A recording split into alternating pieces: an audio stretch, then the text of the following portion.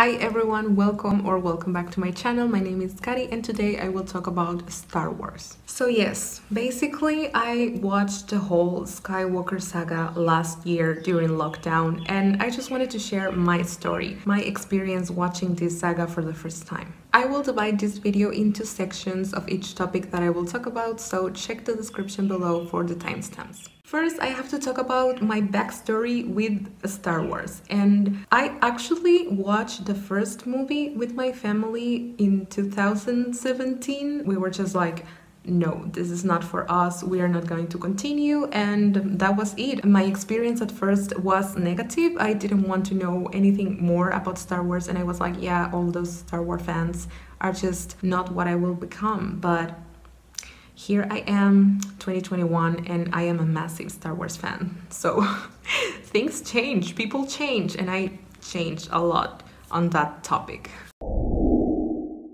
I will start with my favorite characters because I always love to talk about characters, and I think my ultimate favorite Star Wars character has to be Luke Skywalker. Am I basic? Maybe, but I just love him. I mean, the first trilogy is his trilogy and you get to see his amazing journey in that trilogy. I love his personality and his appearance. I love Mark Hamill and he just looks amazing and perfect, like the perfect protagonist of a franchise you can think of is Luke Skywalker. Another one of my favorite characters is Poe Dameron from the sequel trilogy.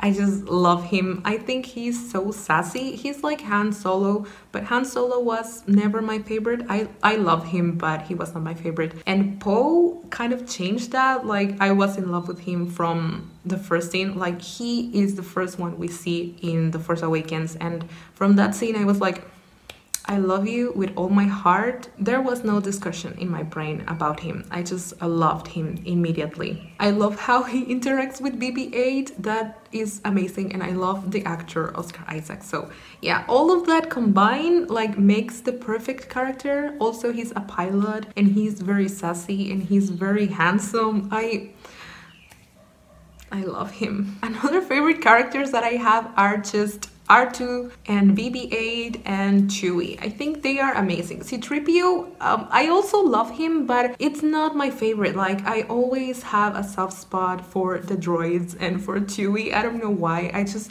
love them so much. And I think R2 is just badass. Like, if he was a person, he would be sassy as Poe or even more because he is amazing and he helps everyone. Like, what would they do without R2? I don't know. Another favorite character is Yoda. I think that would be kind of weird or predictable. I don't know, you Star Wars fans, please enlighten me in that because I don't really know, but I love Yoda. I know it was a weird change of him being a puppet and then CGI, but I just love him in every version. I just love the way he talks. I think it's very unique and very weird at the same time. I love it. And yeah, he's just very smart and funny and a great master and mentor. Next, I have to talk about Rey because I love her. I don't think that she is the best character, but I love her journey. I love her personality and her aesthetic. I just want to dress like Rey for Halloween sometime in the future, maybe not this year, but I want to. I love her. I think she is a great addition to the Skywalker saga. And the last character that I consider my favorite has to be Kylo Ren. He is just the ultimate villain, but also a soft baby. Like, how can you balance that? I know that he is bad, but I love his redemption journey. I'm a sucker for characters that start the franchise series being bad and then they slowly change into heroes. That kind of is the case of Kylo Ren. Like, not exactly, but that's how I see it. So I love him so much. Now we'll talk about the characters, my favorite members of the cast. And the first one is Mark Hamill. Like, how can I not love him? I follow him on Instagram, on Twitter, and I think he's just a beautiful man and he supports the fandom. Like, he posts a lot of things about Star Wars. He supports everyone and is very kind to everyone. He's also very funny, very funny. He always makes me laugh with anything that he says. Like, I just love him so much. He was born to play Luke and he to this day is very inspired by the character in the saga. Like, he embraces it and he knows how important his role was for a lot of people and is to this day, because I discovered it last year and it is very important to me. The second one that I love is Oscar Isaac. That was a little bit predictable from what I said about Poe, but yeah, I just love Oscar Isaac. He's so handsome. I don't know, I just have no words. He's such a beautiful person and he supports the fandom. The fans love him. And also he supports the Finn Poe fandom, which I love. I love with all my heart. He was the perfect actor for Poe, and I just think he is just overall a great actor. I've seen him in other movies and other projects and I love him. And my last favorite actor, they are just three of my favorite actors of Star Wars, is Ewan McGregor. I wasn't expecting to see Ewan McGregor so young and beautiful.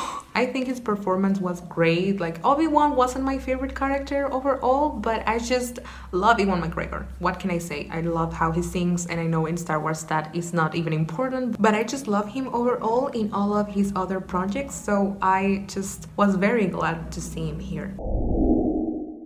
Now let's talk about my favorite movies, and I have to say that I have 3 favorite movies and 2 of them belong to the same trilogy. My first favorite movie is The Empire Strikes Back. I think it's the best out of the original trilogy, and that is a very common thought. Like, a lot of people think that and also think that it is the best movie ever. I don't think that, but yeah, it's the best of the original trilogy. Another one of my favorites is The Force Awakens. That movie is filled with nostalgia, and even though I didn't watch Star Wars before, like, I watched it the same year I felt that nostalgia. I don't know why, I don't know how, but I just take that as a great accomplishment for the movie. I love it so much. I think it's amazing how they introduce the new characters, how they create this new story that matches with Luke Skywalker's trilogy. So yeah, I am in love with The Force Awakens. And the other one of my favorites is The Last Jedi. Yes, I'm on that side of the fandom. I love The Last Jedi. Rise of Skywalker wasn't great, wasn't bad either in my opinion, but The Last Jedi was amazing. Amazing. I have no words. I loved everything, the connection between Rey and Kylo, just the overall bitter feeling of Luke Skywalker's journey. I think it was great. Amazing in my opinion. I can't rank them. I can't tell you which one is my favorite. I just can tell you that these 3 are my favorites overall of the whole franchise.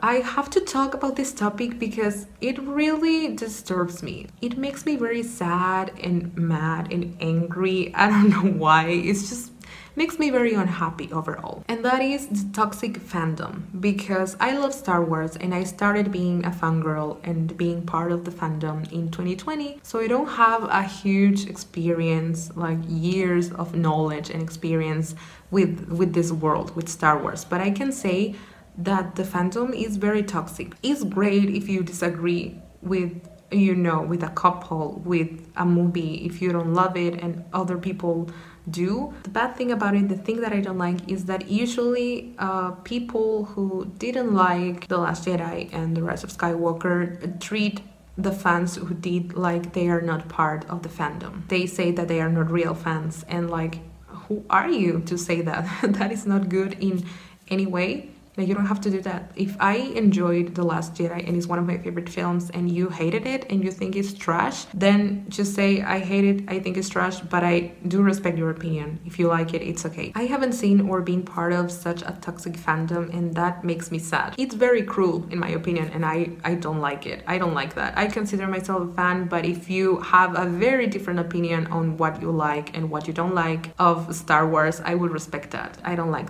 those opinions and those ways of making you feel less.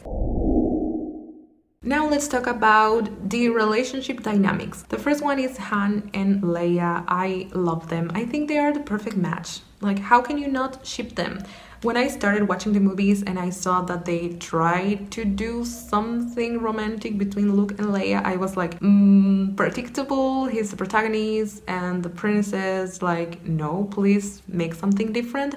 And they did, and I was so glad to see that Han and Leia got together. But I also was very, very sad on how things were at the point where the sequels started. Like, they weren't even together anymore.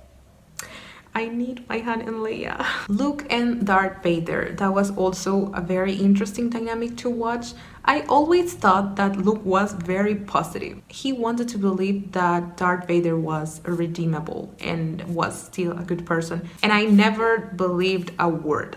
Like up until the last moment when it actually happened, like Darth Vader actually helped Luke, that's when I believed. But it was very beautiful to see that Luke was right at the end. Next relationship is just one of my favorites ever, and it is Poe and Finn. I do ship them romantically. I do think that Star Wars should have made that couple canon. They had the chemistry, they had the support of the actors, especially Oscar Isaac, who begged everyone at Disney to actually make it happen, and they didn't. I'm still sore about how they didn't. Why they didn't? They are the perfect match, and they had the perfect meet cute story. The development in their relationship was great. I love their interactions and the dynamic, and I just wish they were canon. I have so many things on my Tumblr about them. That was a missed opportunity. Disney, that was a missed opportunity. You had to make them canon.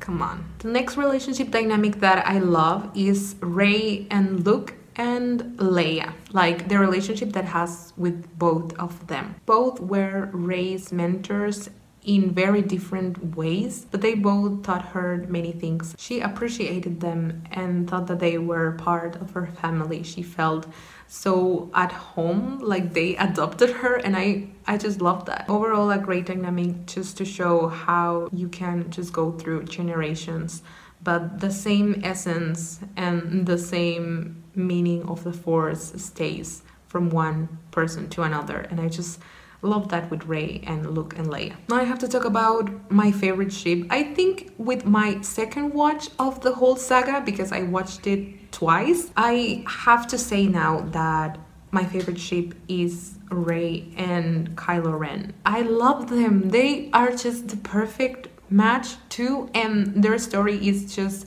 so beautiful to watch. The hate to love relationship, their dynamic, the development, and the tragic story that it is. I cannot move on after that. I thought that it was very sad, but also very poetic. That tends to happen to me where I find something that I don't like, but I see the poetry in the storytelling and in the impact of the story, and I understand why they did that. And that's what happened with me and Rey and Kylo. I think they are my ultimate favorite Star Wars couple. Yeah, it's them, and then Poe and Finn. Even though they are not canon, I usually love non-canon ships as much as canon ships, so they are the same for me. And then Leia and Han in third place. Another relationship that I loved is Luke and Yoda. I think that was the perfect master and apprentice dynamic ever, and Yoda was so hilarious. Like, I already said that, but I just wanted to repeat it because I love him and I love the dynamic, especially in The Last Jedi. That was extraordinary storytelling, in my opinion, and the quote, "The best teacher failure is one of my favorite quotes ever. Like, my favorite from Star Wars, because it teaches you a lot. Like, that's life. That's what happens. One of the reasons why I love Yoda so much, it is because of that quote and the last teaching that he gave Luke Skywalker. Another relationship that I have to mention my sister here because she loves them, and it is R2-D2 and C-3PO.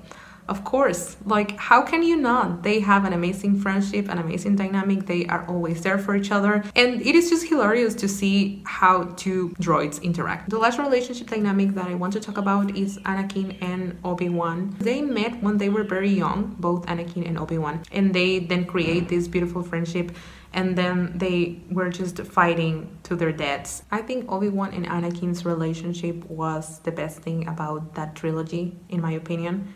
To see them as friends and then as enemies. It was very sad, but yeah, I think it was great. And the last topic that I want to talk about is just the world of Star Wars, the extras, not the Skywalker saga. I watched Rogue One and I didn't really love it. I loved the ending and I thought that it was heartbreaking and poetic as well. But during the whole movie, I got bored a lot of times. The cast was great. The scenery was great, the setting, everything, but it wasn't just a film for me. I know that is a favorite of many fans, but it wasn't mine. Another thing that I've watched that is from the Star Wars universe is The Mandalorian, and I love the show. I watched the first season, both seasons this year, and I was so amazed by it. Like, at first I wasn't really connecting with the story. The first season, I think the first 2 to 3 episodes were amazing, and then the last 2 episodes were amazing, but the middle was kind of meh for me. I didn't particularly love that part, but then season 2 happened and it blew my mind. I love season 2, and of course I love Baby Yoda, Grogu, whatever you want to call it. I call him Baby Yoda still. I love the dynamic between the two of them. I think it's so beautiful, so amazing, and heartbreaking too. Like, why Star Wars you like to break our hearts? I don't know, I don't understand, but you do. I've cried a lot over the whole Skywalker saga, and now I've cried in The Mandalorian. But I really do love it. I just think it's amazing, and I can't wait for season 3. Another thing that expands the world is Galaxy's Edge.